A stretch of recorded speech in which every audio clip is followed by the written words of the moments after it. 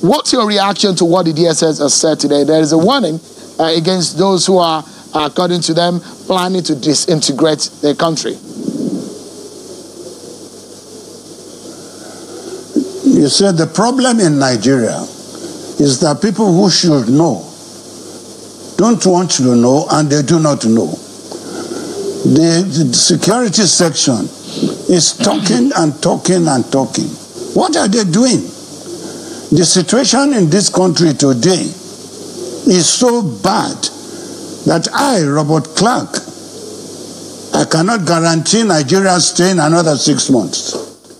The problems are so overwhelming, and they have been created by these same politicians.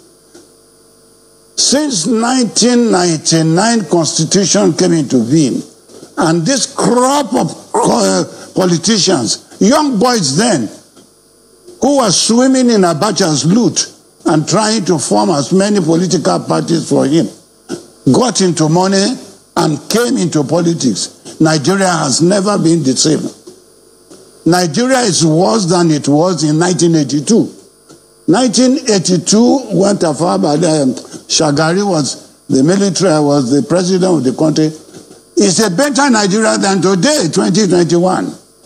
What is the cause? The cause is the leadership we have. Nobody is going. Look at what is happening in the eastern region now. It is no more even banditry. It's becoming a civil war. Many things are happening. And if care is not taken, and I swear by my father's grave, Nigeria will collapse in 6 months' time.